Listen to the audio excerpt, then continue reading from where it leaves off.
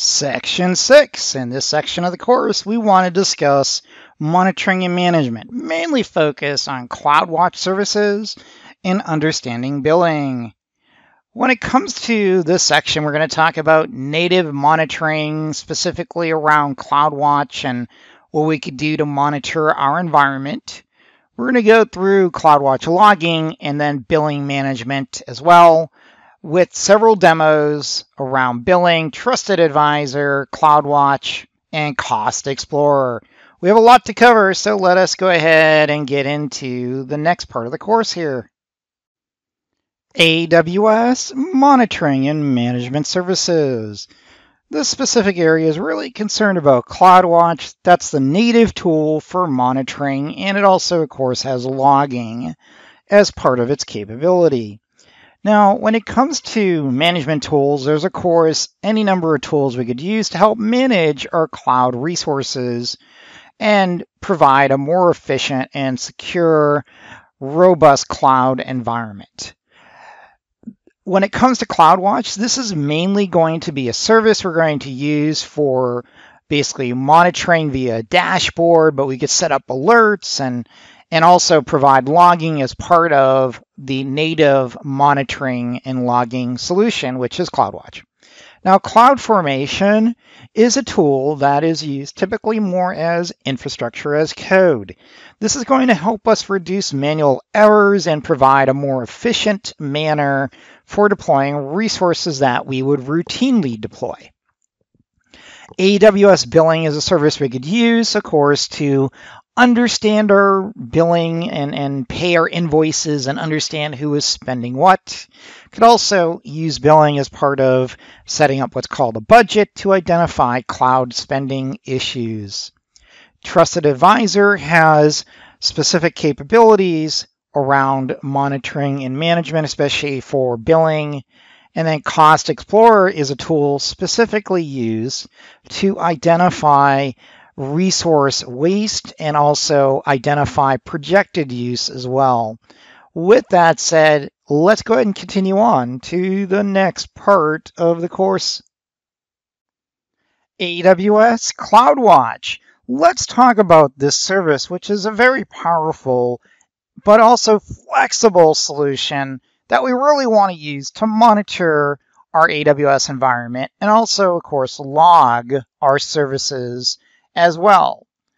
When it comes to CloudWatch, it's a monitoring service that runs on AWS, and it really monitors our AWS resources and applications. Now, it's going to collect and track metrics. It'll collect and monitor log files, set up alarms, and react to changes. And there's also free and paid capabilities as part of CloudWatch. Now, CloudWatch is literally a class in itself. I want to cover the use case for CloudWatch and some of the capabilities, and that's the main goal of this section. Please do consider taking the Systems Architect or the Operations course to get a deeper dive into CloudWatch. And also, I have a monitoring course as well.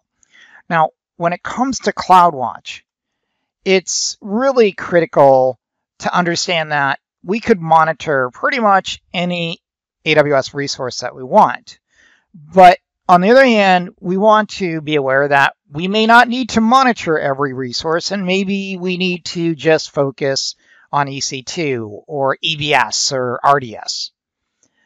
It really depends on the use case. Again, one of the things about monitoring in the cloud is that the more we monitor, the greater the cost. And I've seen a lot of customers deploy CloudWatch and waste a lot of money, monitoring things that they probably didn't need to monitor, at least at the granularity that they did. So just be aware. So you can make this as detailed or flexible as inflexible as you so choose. Now, with CloudWatch, for example, how would CloudWatch work? So here's the thing.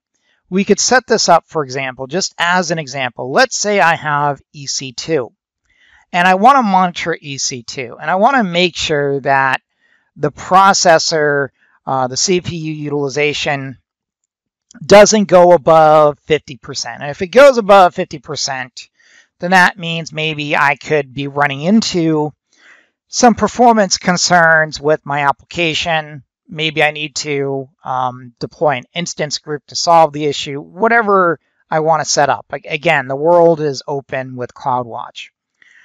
And when I set up an alarm in CloudWatch, now an alarm is really an alert in some respects, but what I could do, but there's a difference, and we'll cover that a little bit more in another course. But basically, think about an alarm as a way to react to an event. So we're going to set up an alarm, and then this notification I could publish, for example, to a DynamoDB topic, for example, or I could publish it to a S3 bucket. Whatever I want to do, I could sort of send that out. And then I could go ahead and kick off a Lambda function to basically go out and monitor or update a table.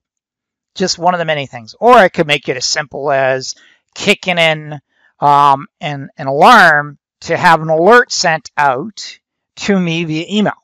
So with that said, there's a lot of great capabilities here. Now, CloudWatch does not monitor applications per se, and just be aware when I say it doesn't monitor applications, it's not going to monitor like all the components of Oracle or all the components of Kubernetes or whatever you may deploy. And what it does is monitor the resources that application is built on. So that's really an important distinguishment. Again, just be aware that it can monitor your applications, for example, at a simple level, but it's never going to monitor, WordPress like WordPress tools can. It's really meant for AWS resources. I hope that's clear. Now, when it comes to monitoring resources for applications, again, it's going to monitor EC2, S3, Lambda, you name it. It'll react basically to any issues that we set up and create an event. It does not provide application discovery or provide complete, visibility. In other words, we're not going to get, an overall holistic view if this component has that stack layer and that has that stack layer, right? It's not meant for that. It's not going to track transactions. So if someone makes a purchase, it's not meant to track that. It doesn't provide extended analytics. However, what we can do is add additional third-party services via the marketplace and actually address some of these if we so choose. Now, some considerations. We could use third-party apps. Mention that. Always check the partners. The partners have some great solutions in a lot of circumstances. I always encourage customers and students to look at what AWS partners can offer. If you're comfortable already using Splunk, then do that. If you're comfortable using Palo Alto, do that, right? They already have a robust ecosystem on AWS. Now, also, just don't get confused. Again, just be aware, it's going to monitor the resources, but if you want to find out who purchased what at one date, that's something you have to go into the application to look at. It uses basically event-driven monitoring, and what that means is that's going to be able to react to issues and send a notification. Could use SNS or Lambda, for example, and create what's called a pipeline. Another way to look at this is similar to like a webhook. If this happens, kick off this. We could, of course, use CloudWatch and Lambda combined. I gave you that earlier example with the 3 steps. Use that for trigger after an event, for example. Here's just a diagram that sort of simplifies how it could look at that scenario. And you can see in the diagram we have DynamoDB with Lambda. CloudWatch event has kicked off. Lambda is going to go ahead and react to that event. Remember, Lambda is a serverless solution that is meant to trigger based on code. And again, any number of possibilities is possible with CloudWatch. And lastly, we could always set up a dashboard. We could customize these dashboards. And the main use for a dashboard is to look at and monitor and manage a specific view in AWS. For example, if I want to look at only my database servers, I could create a dashboard and have an easy to reference view in the console. That's what dashboards do. Provides us different views. Also, to a good reason, is compliance as well. Let's go on to the demo now and learn more about CloudWatch. In this module, let's proceed and talk about the AWS CloudWatch service and go through a demo of CloudWatch. Now, we already know from the lessons that CloudWatch is going to be a tool that is a native monitoring tool that is built into AWS. It allows you to monitor metrics that you set up. They could be basically basic metrics or custom metrics. And you also can log as well as part of this solution. When it comes to CloudWatch, it lets you basically keep track of performance, resource usage, operational issues, etc. And it really can facilitate troubleshooting and other facets as well. Now, when it comes to monitoring resources with CloudWatch, we know that there's basic monitoring and detailed monitoring. Let's go ahead and select CloudWatch. Okay, now there's a lot here to cover. What I want to do is go through a quick demo of how to set up an alarm, how to monitor events, and also how to look at the dashboard, create a dashboard, etc. Now, when it comes to CloudWatch, the first thing that you're going to see when you go to the dashboard is this basically alarm service. Because this is a new deployment, there isn't going to be any alarm set up. So what we want to do is set up an alarm later. The first thing that we want to do is go down and look at the dashboard. Now, we know that basic metrics, for example, are automatically populated for us. In other words, we don't need to do anything. It's going to be populated. And you can see that these metrics here are basically already available in the dashboard. And one of the things to pay attention to is when we decide to monitor resources, we may have a large environment that has several different departments or many departments. They may be based in locales, in different locales, whatever the situation is. We may want to create a separate view that monitors development, or create another view, and when I say view, basically a dashboard, that will monitor production or test or QA. And these are some things that we can consider when we deploy CloudWatch.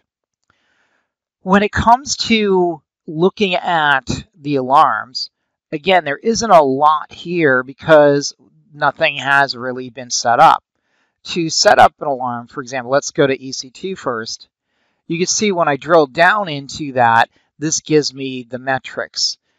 There really isn't anything that has exceeded any threshold, so there isn't going to really be an alarm. But what we could do is customize an alarm and then also set up an event that basically will email us or notify us another way, like SNS, that there's an issue. And we could do this for any major service for that matter. What I could do is go over here to create a dashboard. Now, this is the default dashboard name. Now, if you see here, for example, right here, it says CloudWatch-default. That is your default. What we want to do now is go CloudWatch-AWS course and create a new dashboard. Now, you can see what's really nice about this is I could go ahead and tell CloudWatch, you know, I really want to look at just numbers, or I want to look at line metrics or stacked areas. In other words, I could look at different types of charts. So if I select that, I could configure a line chart, for example. Then what I want to do here is set up basically metrics. And I'm going to call this EBS metrics. What I'm going to do now is just go over to EBS. and select metrics that are available. The metrics available for AWS is basically going to be read ops, write ops, or idle time. And then again, I get select that and create a widget.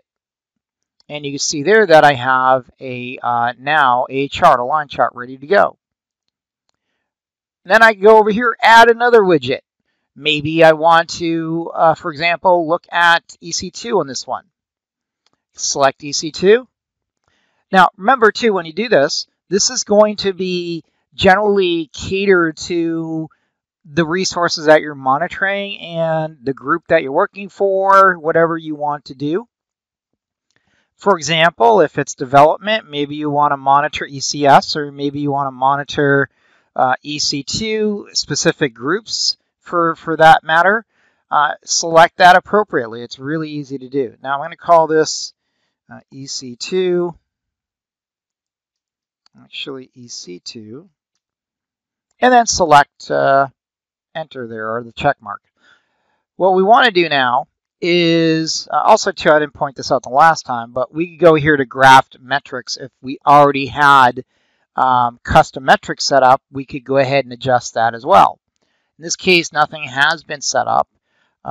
We could do that. Also, another thing too is, for example, we could set up an image API and actually approach it that way as well. So we have a lot of different options. All right, now what we want to do is select a per instance metrics. And in this case, maybe I want to just look at CPU utilization. But let's say not just CPU utilization, but maybe I'm also concerned about, let's see, CPU, where is it, credit usage. And again, you can see that I have those two items selected, and the blue is CPU utilization, the CPU credit usage is there. Now, we could consider when we set up this metric graph to select an EC2 instance.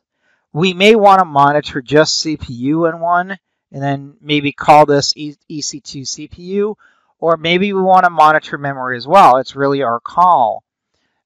And in this case, let's just say commonly one of the things you want to monitor is the number of write bytes. That is a big performance indicator. So let's go ahead and select that. Now you can see that I have a chart that is clearly defined, and you can see that when I go over that, there's actually already activity that you could already graph, which is actually nice. Now I'm going to go ahead and save this dashboard. And now the dashboard has been saved. Now let's go back to CloudWatch.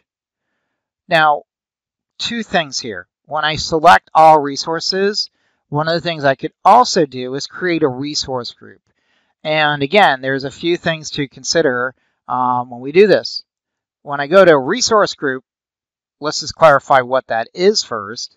But basically what we could do is pull up, and this is what I was talking about before with tags, is pull up everything that we've tagged with like dev or production or legal or HR or location-based like Boston or whatever we want to pull up. Or it could be SQL, whatever that group is, and then pull it up based on tags. Or we could use CloudFormation as well. Either way, we have a lot of power in how we could create basically a resource group. And again, pay attention to when you set this up. Okay, let me go back to, I just blew my setting there. Let's go back to CloudWatch. And now what we could do is go down to the dashboard that we want to look at. And you can see here, now this is the default dashboard. And I can go over here and change this to the EC2 dashboard. And this will pull up all the metrics by default. Now, what I want to do also here is set up an alarm. So see that there's no alarms here. Now, I go over here and look at a few things like overrides, live data. I could turn it on, for example. Also note, when you do turn on live data, that there is going to be some ingress or bandwidth charges, I should say, for that. link charts, enter full screen. There's a lot of things we could consider here. Now, to go over here to alarms, once we get an alarm set up, for example, to do that, first of all, what we want to do, let me go ahead and clear out. They've been making a lot of updates here, and they have all this noise like on every page lately. So let me clear that out of the way for you and just go create an alarm. Now, to create an alarm is just a few easy steps. We're going to go select metric. And again, we're going to go select, let's say in this case, Elastic Beanstalk. And I don't know if I deployed that. So let's go to S3. I did deploy S3. Let's go ahead and look at storage metrics. And currently, I could select the number of objects or the bucket size in this case. So let's just say bucket size and the number of objects. And I'm going to call this S3 and just save it. Again, this is a really simple alarm approach that we could do. And then graphed metrics. And again, I could go ahead and select this as well. And then if I go over here, in this case here, actually, because this is a graphed metrics, I only can select one. So I need to pay attention as well. And when you do this, just pay attention to the type of graphs that you select, for example. So I'm going to go ahead and just select one in this case and set up an alarm just for the bucket size. And you can see there that that's the graph. Again, not much activity yet. The metric name is listed here. Conditions could be static, or I could also search for anomalies. Anomalies meaning that something a little bit out of the ordinary happened, and it'll notify you. Like, for example, since we, in this case here, looked at bucket size, maybe the bucket sizes that were created were typically between so many megs or gigs. And then all of a sudden someone tries to create like, 2 terabyte size or something that's really out of average. Again, I could go ahead and select the threshold by doing that. And let me just put in actually a metric here. And then go next. Then I could go ahead and select a topic, create a new topic, or use a topic ARN. Now, before you do this, when you set up an alarm, you want to, of course, have a topic set up. In this case, we didn't do that. I'm just going to go ahead and pass over that for the time being. But here is the new topic here. And I could then basically use, let's see, what is it? Help at thegcpgurus.com. And then create that topic. And now there it is. It's configured. Could add a notification. Again, I already did that. And you can see there that that is, actually, let me just remove that. I already configured it. Now I could go to the SNS console as well. And this is actually a very important service as well to learn. Now SNS is basically a subscription service that we're going to set up generally. And this is a very important service in the sense that it's basically going to respond to events. And it'll send an email out to that endpoint that you're going to use. So whatever email you want to use, you need to, of course, identify that ahead of time. And then I could publish a message like, this is an alarm, and then time to live. Let's say 60. And then I could put in another body to the message, for example. So up here is a topic, the subject actually.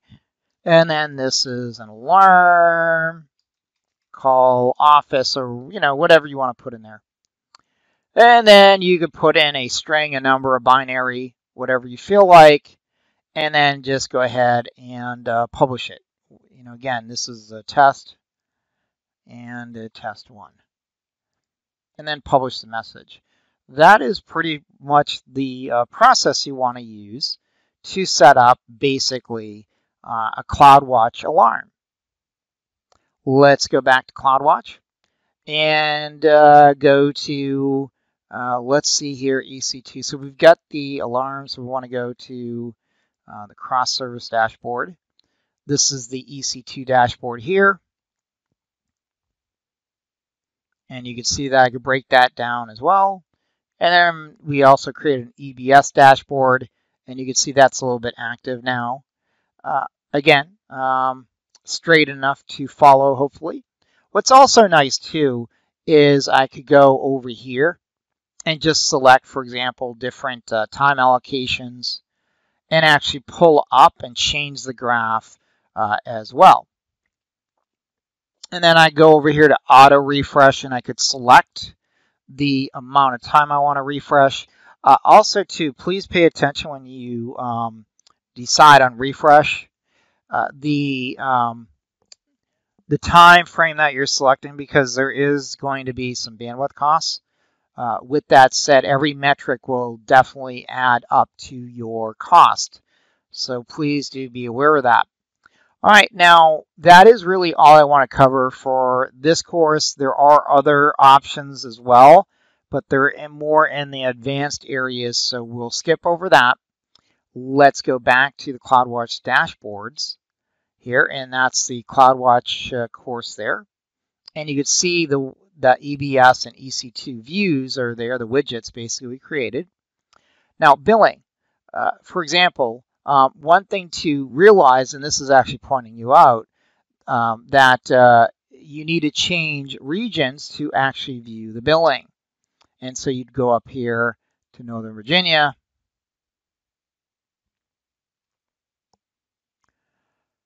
And again, that brings you back to the dashboard. And now you can see the billing is loaded.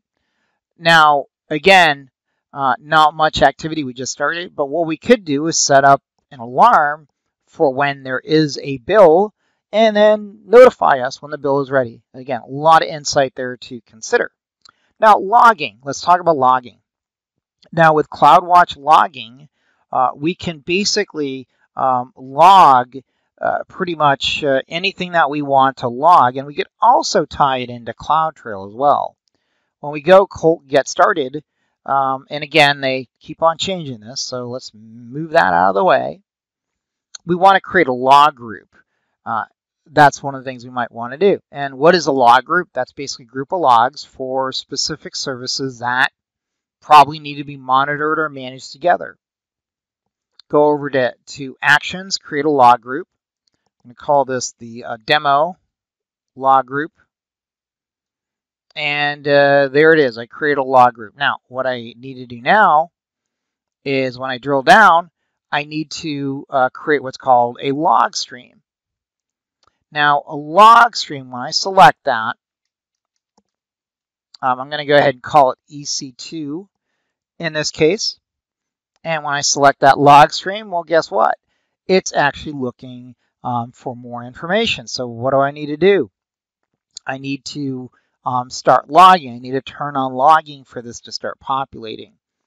And then if I go over here, you can see that I could change the columns as well. And then if you want additional information on CloudWatch, it is there as well. For this purpose, that's pretty much the main thing I want to talk about here. And when we go back here, this is Insights. What this does is it allows you to look at the ingested logs in CloudWatch. And remember from the discussions that there is no expiration unless if we set it. We need to realize that this will be saved, and there is a cost to this as well. And let's say we want to look for something that has demo in it. And then we would run the query and then pull it up. Or let's say we set up PCI. And what we would do is tag our resources that are part of the PCI groups, for example, resource groups, and tag the EC2 instances, the EBS instances, etc. Basically, select them as part of the resource group, and then basically pull up that information from the log. And we'd want to tag the logs as well in each of the services. For example, we might just add something that says PCI and then just pull everything up, and that'll allow us to visualize everything. Very powerful tool CloudWatch is right now, and it's only getting more and more powerful for AWS users. There's no question about it. With that said, let's go ahead and move on to the next module. CloudWatch logging. Let's go ahead and talk about logging with CloudWatch, specifically around the main capabilities with logging and why we want to use logging with AWS. So we know that CloudWatch is a monitoring tool we could use, and not just for monitoring, but be aware that CloudWatch has a logging component as well. So this logging component we could deploy and set up, of course, any number of ways to maintain activity of who's doing what, who's launching what resources, what time, etc. With that said, logging is a very straightforward use case with pretty much anything, and it's no different with AWS CloudWatch. Now, in the graphic here, you could see that we have CloudWatch logging agents running on a web server, so we're going to monitor those logs with an agent. Now, there's agents that we could install on our virtual machines, for example, to grab deep insight into the activity of our processors, memory, swap, etc., if we so choose. Now, with CloudWatch, we could also, of course, integrate that with CloudTrail as well, and we could also integrate it with VPC flow logs for our virtual private cloud. Just one of the many scenarios we could use. When it comes to CloudWatch, one of the things to be aware of is that we could configure AWS services as targets, and it provides us basically a near real-time stream to be able to understand how that resource is actually being used. Lastly, with CloudWatch, we know that there's free and paid resources available, and depending on how much logging we want to do, what the granularity is going to, of course, be based on what we're going to deploy, but also what we deploy and what we use is what we're going to pay for as well. Now, again, there's free tier and free resources available, basically, but then there's also, when we go over that limit, we're going to pay for additional monitoring. Also be aware, too, we're going to be using up basically API calls, bandwidth, etc. So there's a little bit more than just using CloudWatch. So we're paying for resources we use, like bandwidth. Also, too, if we're going to store the logs, maintain them, we may want to store them on S3, for example. And the more storage we use on S3, we're going to be paying more for that storage space because we're storing more logs. So again, it's not just as simple as using CloudWatch and paying for the use. It's really what other resources are we using as part of our logging structure. With that said, that's all that I had for logging. Please do take the architect or the ops course or the monitoring course, where I go into numerous demos and much deeper content in this area if that's of interest. Let us now proceed on to the next part of the course. Let's talk about billing management. One of the areas with the cloud is to always be concerned about your cloud spending. One of the biggest challenges of maintaining an efficient deployment around any cloud, whether it's AWS, Google, or Azure, is to really understand how billing is handled and how costs can be tracked. Let's talk about some of these areas. When it comes to billing management, this is an area that can be overlooked quite a bit, but the reality is that AWS has some great tools to help you identify cloud spending issues.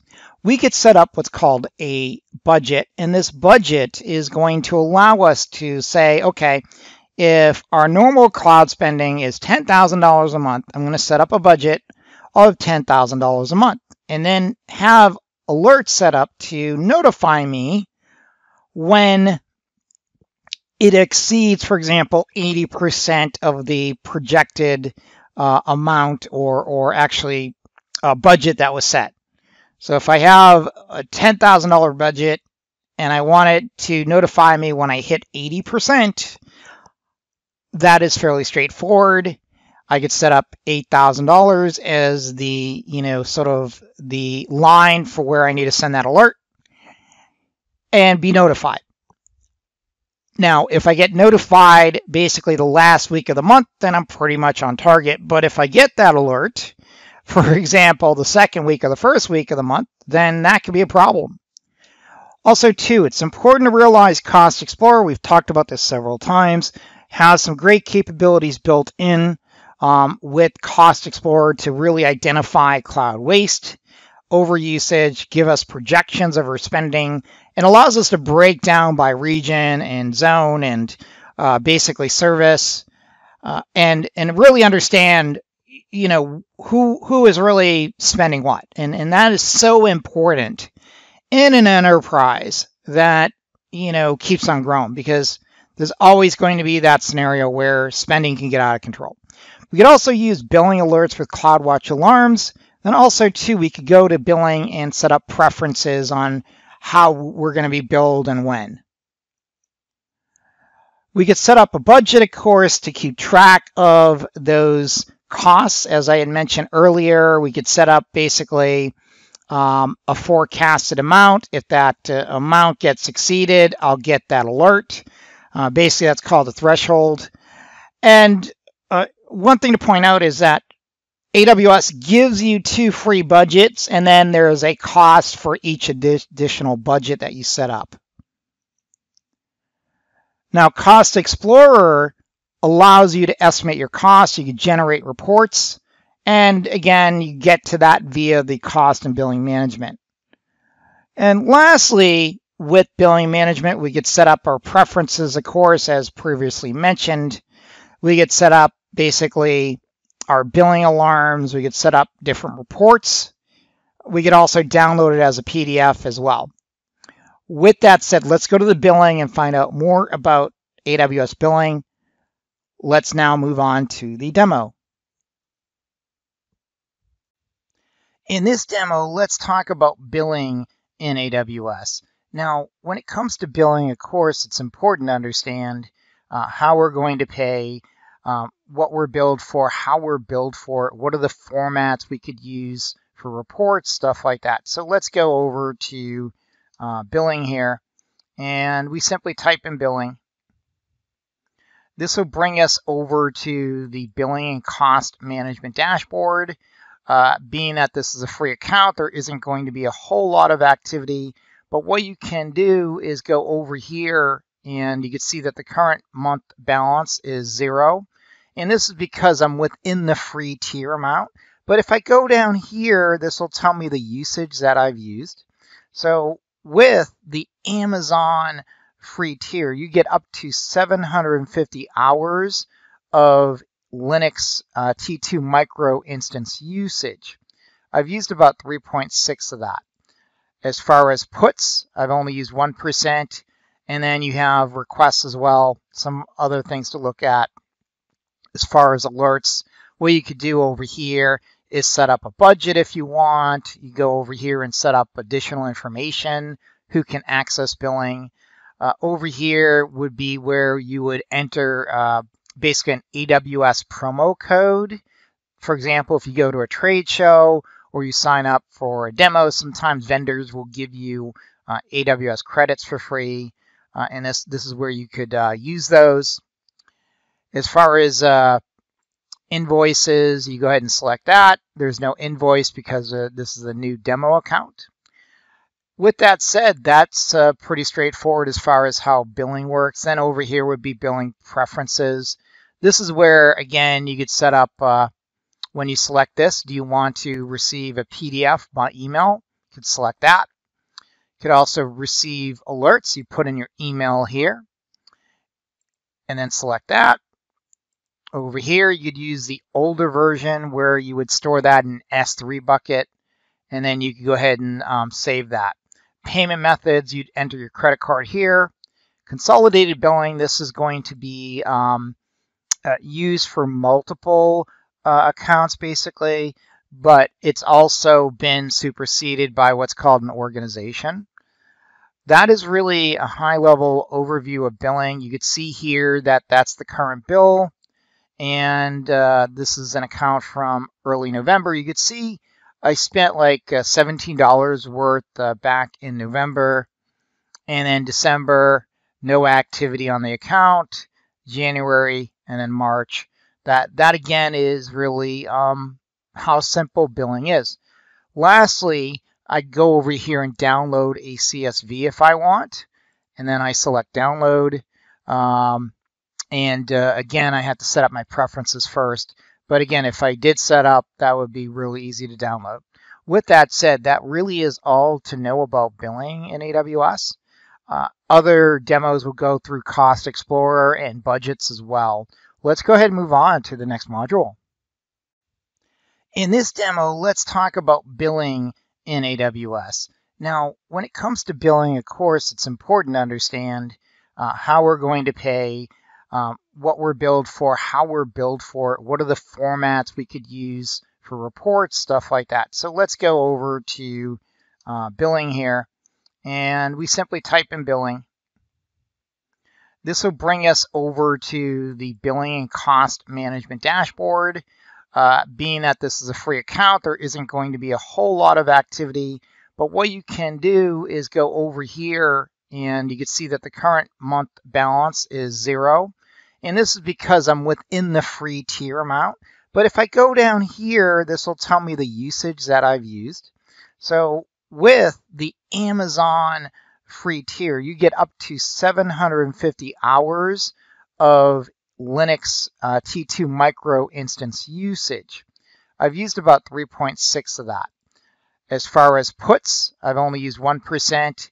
And then you have requests as well, some other things to look at. As far as alerts, what you could do over here is set up a budget if you want. You go over here and set up additional information, who can access billing. Over here would be where you would enter basically an AWS promo code. For example, if you go to a trade show or you sign up for a demo, sometimes vendors will give you AWS credits for free. And this is where you could use those. As far as invoices, you go ahead and select that. There's no invoice because this is a new demo account.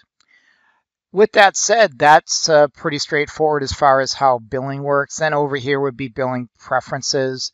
This is where, again, you could set up when you select this, do you want to receive a PDF by email? You could select that. You could also receive alerts. You put in your email here and then select that.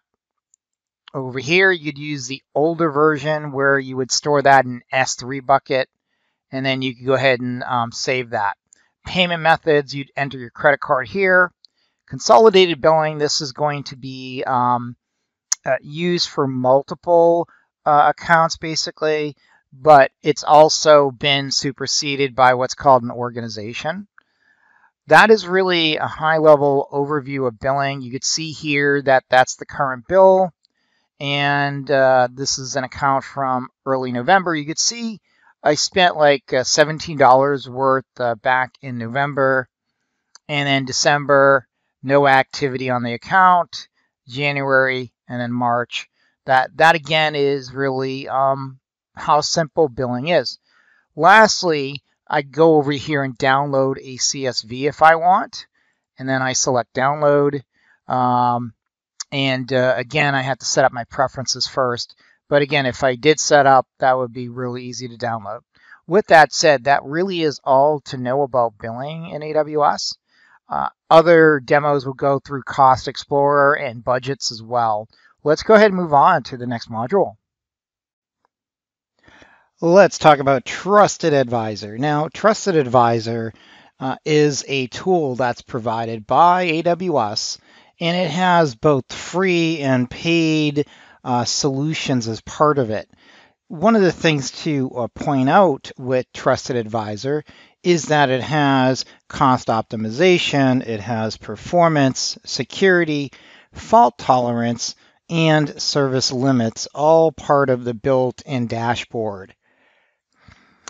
couple other things about the dashboard is we go down here and set preferences. Now, we could set up permissions and also disable Trusted Advisor as well. We could set up notifications if we like as well. Why is this important?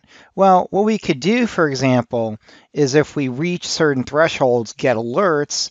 But another thing too, this does have some redundancy to some of the capabilities, for example, with CloudWatch. But if we're using Trusted Advisor and we want to get alerts over cost optimization, we can do that. As you see here, the checks here basically are dependent on your support plan. The free tier does not include cost optimization. Performance is the same way. The areas that are included would be some areas of security, for example, would be included. For example, if we want to be notified about S3 permissions, we could go ahead and be notified about that. We could also be notified about security groups. For example, if we have a security group that is unrestricted access, it'll let us know. So if we click on that, this tells you the criteria, and it also points out to you the resources that are of a concern, for example. So this will point out the security groups. And then over here, IAM use. This will point out issues around that. And then do you have multi-factor authentication set up or not? If you don't, then this is going to let you know that that is something you might want to deal with. Now, fault tolerance is also another paid feature. And then service limits. Now, service limits are going to let you know when you start hitting across what is called a limit. Now, a limit is also similar to like a quota in some other cloud platforms, for example. So if you're starting to get close to the quota, it'll let you know that you're getting close. So in this case here, everything's good because, again, not much has been deployed. But let's say you deploy 100 VMs and you also deploy a lot of scaling groups. You're limited to 16 scaling groups, for example. And again, configs as well, cloud formation stacks, limited. And a lot of this does depend, for example, on your support level. So if you have a higher support level, some of these limits will actually be increased. So just be aware of that as well. That is the Trusted Advisor demo, fairly straightforward. And one other thing to point out too is we go over here and click refresh. This will refresh. So if you make any changes to your configurations, just hit refresh. It'll go ahead and update itself. Also too, if we go to the link where it looks like a download, it'll download what is essentially an Excel spreadsheet for you. And it'll go ahead and open up. And let me go ahead and bring it over into the view here. And you can see there that it has it broken into security groups in this case here. And then if you scroll, you can see that it has each of the checks basically listed. And again, this is a nice tool that you could just use immediately, put together, for example, to save your configuration as well. And it allows you to keep track of what's going on, anything that needs to be addressed. This is nice as well because some customers, what they'll do is just basically import this into a change request. And this is just something that can save you some work. With that said, let's go ahead and move on to the next module. In this demo, let us proceed and use Cost Explorer and also touch on budgets and savings plans. Now, to get started with Cost Explorer, the first time you go to Cost Explorer, you will not get this menu. You'll actually get a menu that'll make you basically enable it first. You'll need to enable it. Once you enable it, it takes about 24 hours to sync up. Then after you enable it, and it takes 24 hours, you log back in, you should see this menu here. So go ahead and launch Cost Explorer. And because this is the first time, you can see that it's still saying that it's still preparing data. Now, again, You'll get to this point, you'll have to wait another 24 hours, and then you should be scot-free. What I wanted to show you here was about purchase savings plans. This is where you could go to get basically a reserved instance. And again, you could select these 1 or 3 year terms. This also allows you to select your payment options. It could be all upfront, partial upfront, or no upfront. That is called the savings plans. And then reservations. This is again a way that we go and review basically our reservations for our EC2 instances. This again will take a little time to populate once you do that. Now, budgets. Now, after you enable Cost Explorer, this should be available pretty much immediately.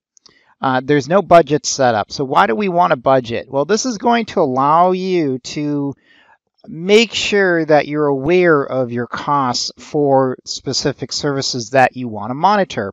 For example, the two most common expenses in a cloud environment would typically be your virtual machines and your storage and data services. Whatever that may be in your case could be a little different. However, just be aware that you want to set up a budget to pay attention to when your costs are exceeding the threshold that you set. So if you want to limit your EC2 spending to $1,000 a month, set up a budget, make sure that you set that up properly, you'll get notified, and that way you'll avoid any cost overruns that might happen. Over here, just create a budget. Let's say you want to set up a cost budget, a usage budget, reservation budget, or a savings plan budget. Generally, a cost budget, you're going to simply just put in a dollar amount, and that's pretty much the most straightforward. Let's just say I want to say here, let's say EC2 production. And then the period will be a monthly, could be a recurring or an expiring fixed budget. This is where we'll put in 1,000 here. Actually, I put in 10,000. Put in 1,000 there. And then you just filter by the service. So over here, what you'd want to do is go over here to filter, and then you just type in over here, basically the service, which I'm going to select EC2, which is actually Elastic Compute. And I'm going to just apply the filters. Okay, and there I just selected Elastic Compute. And I of course have a lot of other options I could select. For the purpose of this demo, I just want to show you how to set it up. Configure alerts. And now the next thing you want to do is after we create the budget, we need to set up an alert. And to do that, we just simply put in basically the email contact you want to use. And let me just do that now.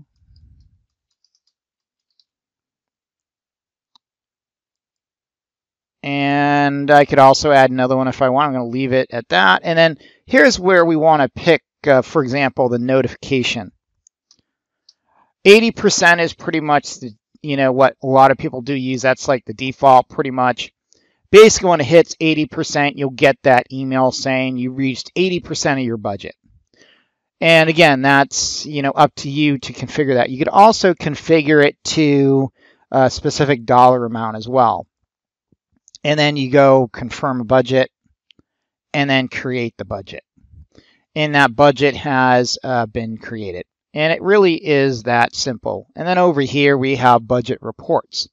Now, this is where we would create a report basically around our budgets. Now, generally, a lot of enterprises are going to probably have, at least one budget for each department.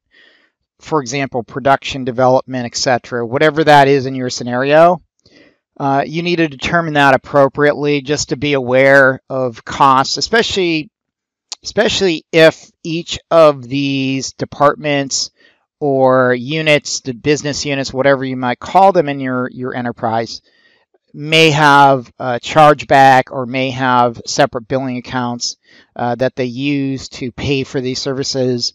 Set them up appropriately if you can. With that said, that's about all I'll cover in this section. Let's go ahead and move on. Let's talk about Trusted Advisor. Now, Trusted Advisor is a tool that's provided by AWS, and it has both free and paid solutions as part of it. One of the things to point out with Trusted Advisor is that it has cost optimization, it has performance, security, fault tolerance, and service limits, all part of the built-in dashboard. A couple other things about the dashboard is we go down here and set preferences. Now, we could set up permissions and also disable Trusted Advisor as well. We could set up notifications if we like as well. Why is this important? Well, what we could do, for example, is if we reach certain thresholds, get alerts. But another thing too, this does have some redundancy to some of the capabilities, for example, with CloudWatch. But if we're using Trusted Advisor and we want to get alerts over cost optimization, we can do that. As you see here, the checks here basically are dependent on your support plan. The free tier does not include cost optimization. Performance is the same way.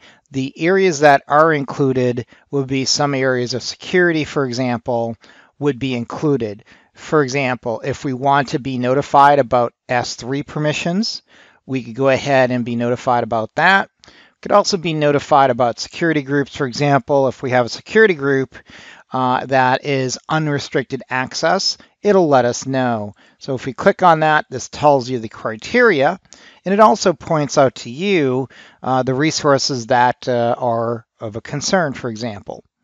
So this will point out the security groups. And then over here, IAMUs. This will point out issues around that. And then, do you have multi-factor authentication set up or not? If you don't, then this is going to let you know that that is something you might want to deal with. Now, fault tolerance is also another paid feature. And then service limits. Now, service limits are going to let you know when you start hitting across what is called a limit. Now, a limit is also similar to like a quota in some other cloud platforms, for example. So if you're starting to get close to the quota, it'll let you know that you're getting close. So in this case here, everything's good because, again, not much has been deployed. But let's say you deploy 100 VMs and you also deploy a lot of scaling groups. You're limited to 16 scaling groups, for example. And again, configs as well, cloud formation stacks, limited. And a lot of this does depend, for example, on your support level. So if you have a higher support level, some of these limits will actually be increased. So just be aware of that as well. That is the Trusted Advisor demo, fairly straightforward. And one other thing to point out too is we go over here and click refresh.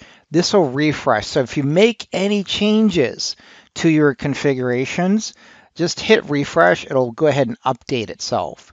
Also too, if we go to the link where it looks like a download, it'll download what is essentially an Excel spreadsheet for you. And it'll go ahead and open up. And let me go ahead and bring it over into the view here. And you can see there that it has it broken into security groups in this case here. And then if you scroll, you can see that it has each of the checks basically listed. And again, this is a nice tool that you could just use immediately, put together, for example, to save your configuration as well. And it allows you to keep track of what's going on, anything that needs to be addressed. This is nice as well because some customers, what they'll do is just basically import this into a change request. And this is just something that can save you some work. With that said, let's go ahead and move on to the next module. AWS certifications. Let's go ahead and understand the value, the salaries, and the demand for the certifications from AWS. Now, as with any certification, there's always going to be some kind of demand. It will certainly vary based on the demand in your location. One of the things we're seeing right now is, of course, because of the COVID issues, a lot of the roles now are remote. That may or may not stay like that forever, but definitely remote roles seem to be available, so that could definitely affect your salary and also job security as well. So these are things that I just like to point out. The AWS salaries range typically anywhere from, and this is the US, of course. If you go over to Glassdoor, you go to Indeed, LinkedIn, they have different surveys and different information they present, but generally it's typically between $85K a year at the low end to the high end of about $160 a year. Typically what I see in common. The average, though, is about $127K from what I've been seeing this year. That demand has gone down for the salary ranges that are a little higher. It seems like companies are definitely throttling back on what they're willing to pay. But that's just, again, could be just anomalies statistically. Who knows? But I just want to point that out. Now, job security is, of course, going to be there if you're certified. And the reality is that having a certification at least can at least help get you in the door as compared to someone that doesn't have the certification. Now, there's different certifications, of course, out there. We have the foundational, the associate, the professional, and the specialty. So if you get one of these, again, it's really up to you to figure out where you want to start. You really should start at the practitioner and then move your way up one of these specific verticals that they have. So if you're more of an architect, pre-sales, go for the architect. If you're more like the manager type, the day-to-day operations, cloud engineering, that's going to be more operations. And then if you're a developer, go this route. And then what you want to do is then add on to what's called a specialty cert to your base certification. Now, the exams, of course, are priced according to the type of exam, anywhere from $100 to $300. That's all that I had. Let's go ahead and close out the course now and give you some feedback on additional resources as well. Let's now go through a topic summary review and talk about some of the areas we covered in the course as a brief summary before we close out the course. We know that cloud computing is a model that is widely used. It is meant to deploy resources on demand. It's meant to scale out on demand. It is a model that provides us basically a way to use resources without having to put up a lot of CapEx or OpEx as well. Multi-tenancy is a resource pooling feature of cloud computing, really important in the sense of being able to share resources between other tenants. That's how the cloud providers really can make some money with providing these services. AWS is a cloud service from Amazon. AWS EC2 is a compute service for deploying VMs on AWS. It is an infrastructure as a service type of deployment where we're going to deploy a VM and then add our host and applications on top of EC2. Generally, when we deploy EC2, we'll want to have some block storage that's going to provide us some low latency. Amazon S3 is an object storage service that is highly scalable and cost efficient.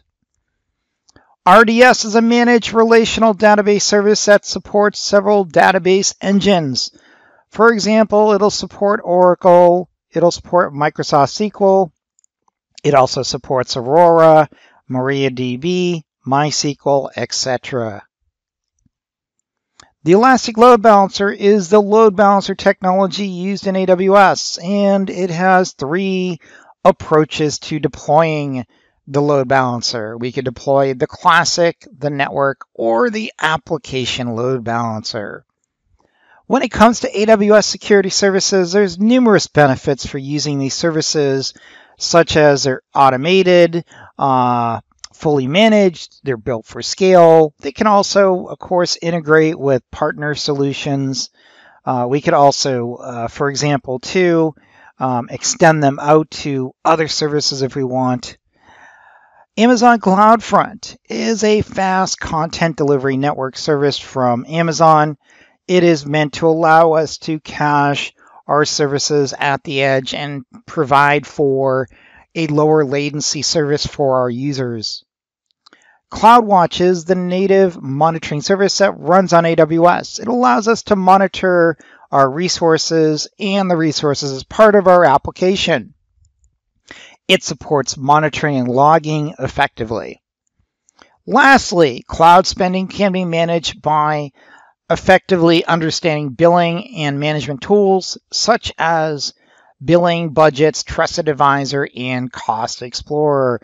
Remember, cloud spend is one of the big challenges in the cloud. We need to understand who is spending what, how they're spending it, what resources are being used, maybe which ones are not being used, and we're just paying for them. With that said, that closes out the summary. Let's go ahead now to the next module. In this demo, let us proceed and use Cost Explorer and also touch on budgets and savings plans. Now, to get started with Cost Explorer, the first time you go to Cost Explorer, you will not get this menu. You'll actually get a menu that'll make you basically enable it first. You'll need to enable it. Once you enable it, it takes about 24 hours to sync up. Then after you enable it, and it takes 24 hours, you log back in, you should see this menu here. So go ahead and launch Cost Explorer. And because this is the first time, you can see that it's still saying that it's still preparing data. Now, again, you'll get to this point, you'll have to wait another 24 hours, and then you should be scot-free. What I wanted to show you here was about purchase savings plans. This is where you could go to get basically a reserved instance. And again, you could select these 1 or 3 year terms. This also allows you to select your payment options. It could be all upfront, partial upfront, or no upfront. That is called the savings plans. And then reservations. This is again a way that we go and review basically our reservations for our EC2 instances. This again will take a little time to populate once you do that. Now, budgets. Now, after you enable Cost Explorer, this should be available pretty much immediately. There's no budget set up. So why do we want a budget? Well, this is going to allow you to make sure that you're aware of your costs for specific services that you want to monitor. For example, the two most common expenses in a cloud environment would typically be your virtual machines and your storage and data services. Whatever that may be in your case could be a little different. However, just be aware that you want to set up a budget to pay attention to when your costs are exceeding the threshold that you set. So if you want to limit your EC2 spending to $1,000 a month, set up a budget, make sure that you set that up properly, you'll get notified, and that way you'll avoid any cost overruns that might happen. Over here, just create a budget. Let's say you want to set up a cost budget, a usage budget, reservation budget, or a savings plan budget. Generally, a cost budget, you're going to simply just put in a dollar amount, and that's pretty much the most straightforward. Let's just say I want to say here, let's say EC2 production. And then the period will be a monthly, could be a recurring or an expiring fixed budget. This is where we'll put in 1,000 here. Actually, I put in 10,000. Put in 1,000 there. And then you just filter by the service. So over here, what you'd want to do is go over here to filter, and then you just type in over here, basically the service, which I'm going to select EC2, which is actually Elastic Compute. And I'm going to just apply the filters. Okay, and there I just selected Elastic Compute. And I of course have a lot of other options I could select. For the purpose of this demo, I just want to show you how to set it up. Configure alerts. And now the next thing you want to do is after we create the budget, we need to set up an alert. And to do that, we just simply put in basically the email contact you want to use. And let me just do that now.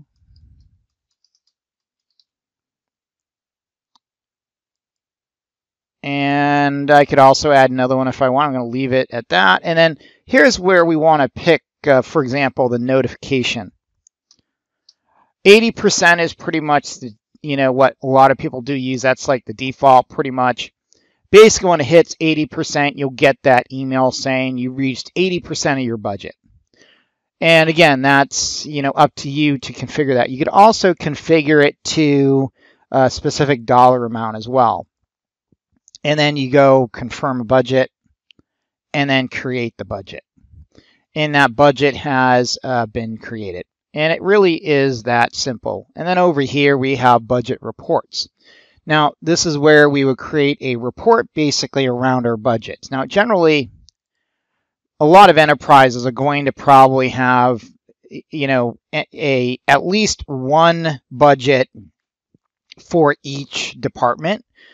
For example, production, development, etc., whatever that is in your scenario, you need to determine that appropriately just to be aware of costs, especially if each of these departments or units, the business units, whatever you might call them in your enterprise, may have a chargeback or may have separate billing accounts that they use to pay for these services.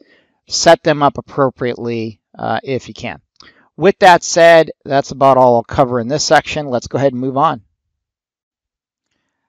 Let's now go through a topic summary review and talk about some of the areas we covered in the course as a brief summary before we close out the course. We know that cloud computing is a model that is widely used. It is meant to deploy resources on demand. It's meant to scale out on demand. It is a model that provides us basically a way to use resources without having to put up a lot of CapEx or OpEx as well. Multi-tenancy is a resource pooling feature of cloud computing, really important in the sense of being able to share resources between other tenants. That's how the cloud providers really can make some money with providing these services. AWS is a cloud service from Amazon.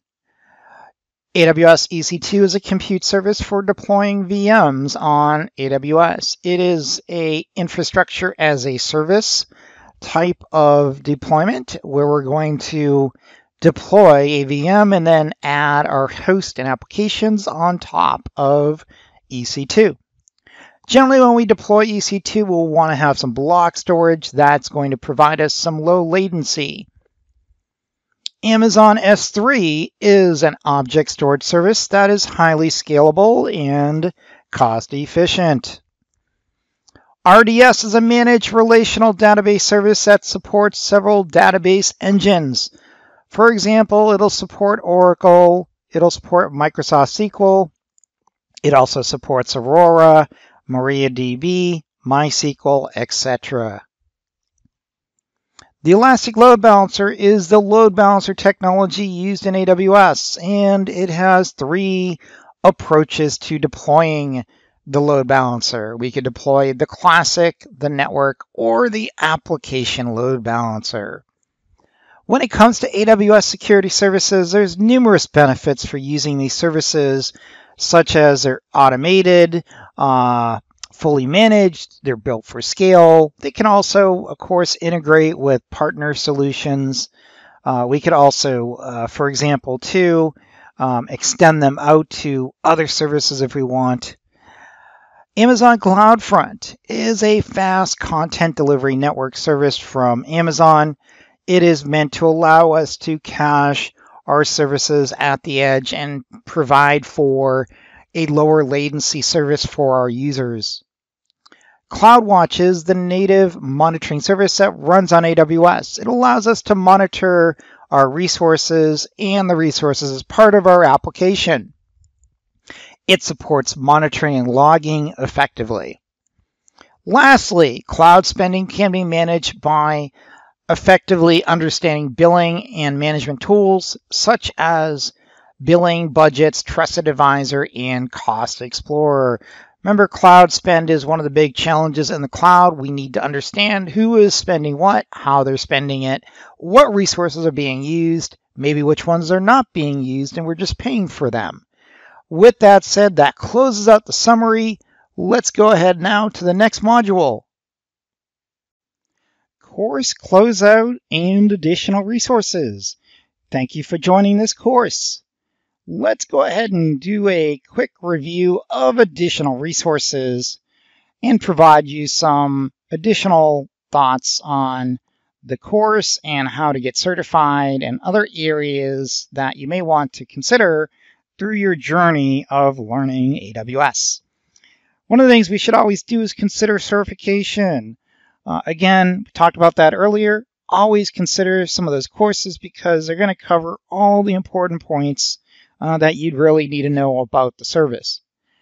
Quick Labs. Now, Quick Labs is an online website that is focused on providing you step-by-step labs in AWS, but also it supports Google Cloud. And it's meant to provide users an option to where they really want to learn how to deploy services.